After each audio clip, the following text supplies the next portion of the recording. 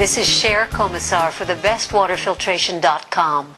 In other videos, I've told you about the negative effects of fluoride on the brain and the pineal gland. Research also shows fluoride links to bone cancer and to hyperthyroidism, whose symptoms include weight gain, muscle and joint pain, fatigue, depression, high cholesterol, and heart disease.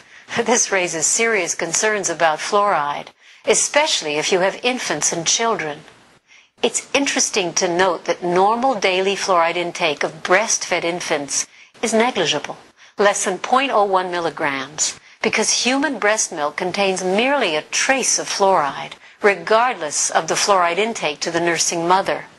The exact reasons for the limited transfer of fluoride from plasma to breast milk are unknown, but it's been suggested that the physiological plasma milk barrier actively seeks to protect the newborn human from the toxic effects of fluoride.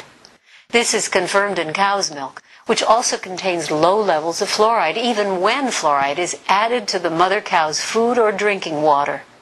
The point is that human infant development has always occurred in a virtually fluoride-free environment, even in high water fluoridation areas. This phenomenon lasts until weaning and the introduction of solid foods.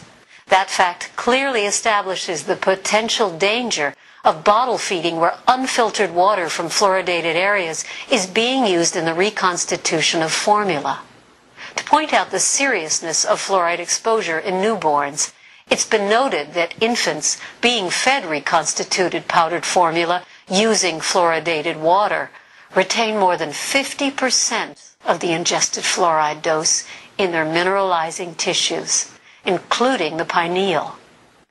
If fluoride accumulates in the pineal gland during early childhood, it could affect pineal gland metabolism in much the same way that very high local concentrations of fluoride in tooth enamel and bone affect the correct metabolism of proper bone development.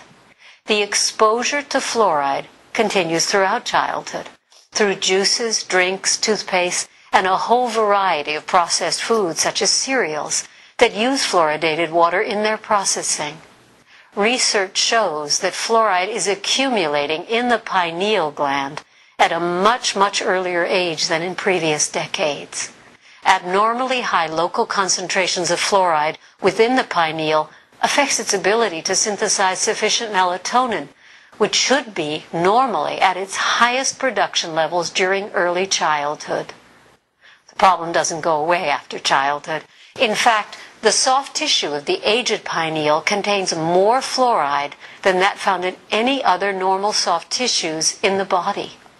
And when the mean fluoride concentration in the hard, mineralized, or calcified part of the pineal was evaluated, it was equivalent to that in dangerously fluorosed bone.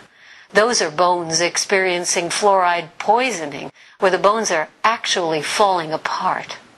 In people exposed to fluoride, the pineal gland contains the highest fluoride concentrations in their body. The question is how this impacts melatonin production in the aging person, when melatonin is so needed to provide healthy regenerative sleep, proper bone formation, and protection from cell damage. For more information about fluoride dangers, water, and water filtration systems, please go to www.thebestwaterfiltration.com. Thanks, and I'll see you in other videos. Here's to your health.